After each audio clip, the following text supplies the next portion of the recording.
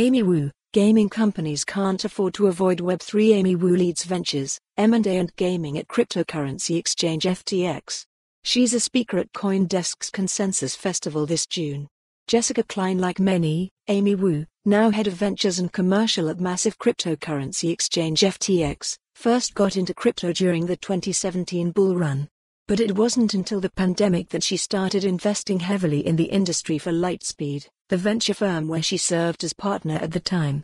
It was the next bull market for crypto, and I felt we were going to miss out on a multi-trillion-dollar industry if we didn't start studying and participating in crypto deeply, she said.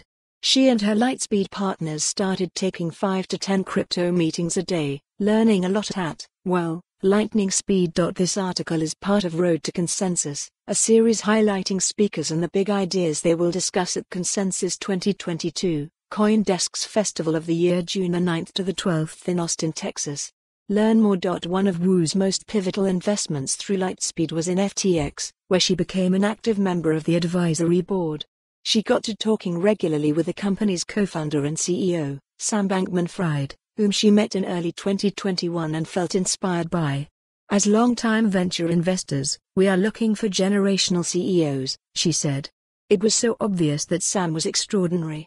Wu was impressed by his natural ability to explain complex crypto concepts without using any jargon, like the way. Follow the URL for the full article. For more on this story, visit the news article link.